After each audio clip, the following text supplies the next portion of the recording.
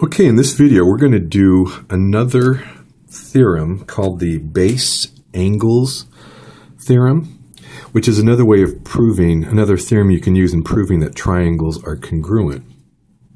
Now this Base Angle Theorem says this. If you have a triangle, let's say triangle ABC, and two sides of this triangle are congruent. Now how do I know that two sides are congruent here? It's because of these little slash marks. Right? Without them I wouldn't know that they were congruent.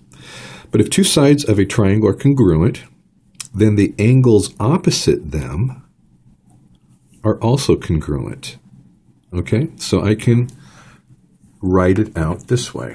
So if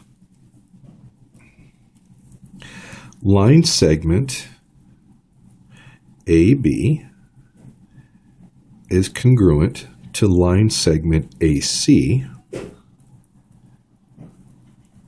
then angle ABC will be congruent to angle ACB. Okay? So again, if I have two sides that are congruent, then the angles opposite them are also congruent. Now there's also a converse here, okay?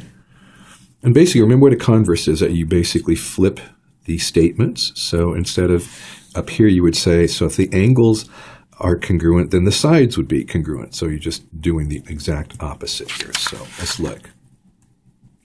If two angles in a triangle are congruent, then the sides opposite them are congruent. Now, what are the two angles here that are congruent? Well, again, because of these little marks, I know that angle, and by the way, I should go back up here. This is a given, right? It's given because of those slash marks.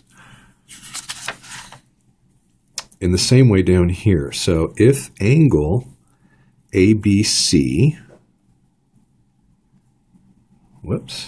angle ABC is congruent to angle ACB,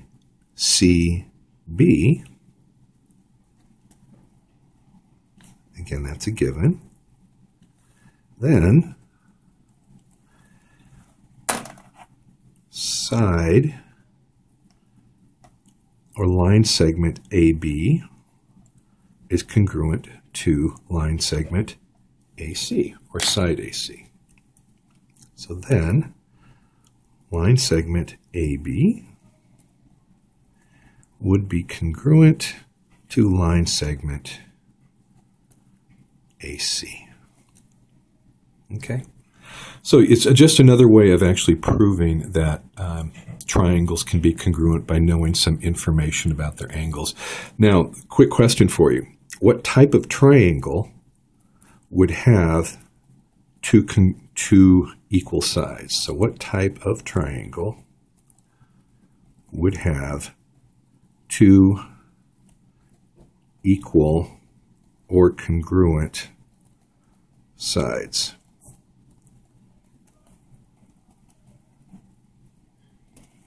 And if you said isosceles